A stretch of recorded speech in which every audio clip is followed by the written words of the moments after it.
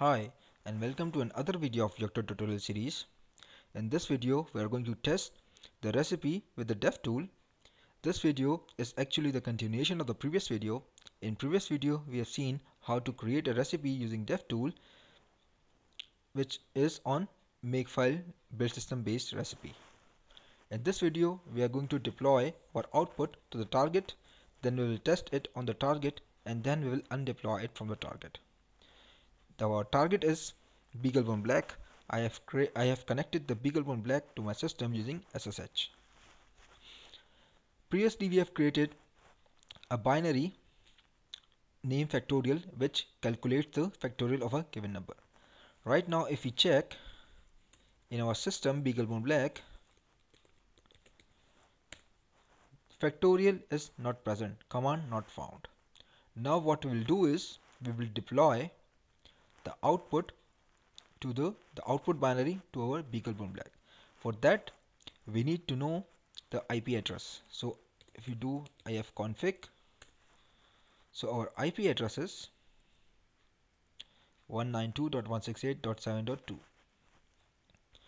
Now what we are going to do is we need to deploy this our binary to the target.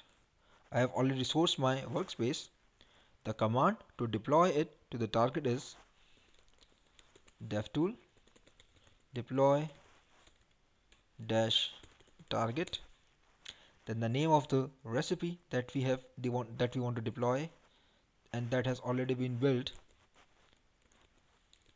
factorial, and then the SSH path.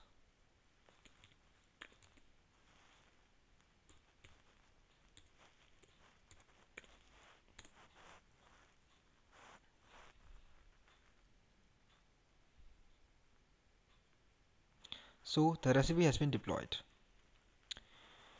If now we try to run here factorial, you can see that the command is now present, factorial, and now it is asking for a number. Let us give it 6. So it has calculated the factorial of 6 is 720. One more thing here is, if we check the path of our output binary using which command, so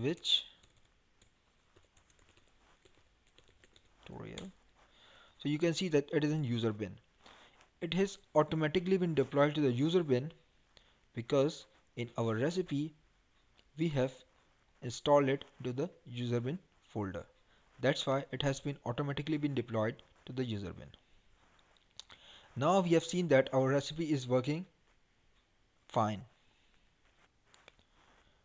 Now we can undeploy the recipe, and then we can create the final recipe, and we can export that final recipe to our normal layer folders or normal layer system. So to undeploy the recipe, the command is almost same. Instead of deploy target, we need to use undeploy target. So the successfully undeployed factorial. Now if we check once again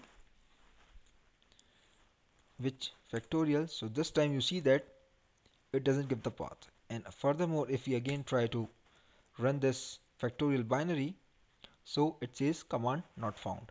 It means that now the final output has been successfully undeployed from our system. We have deployed the target, we have tested, and we have undeployed it, and it works perfectly.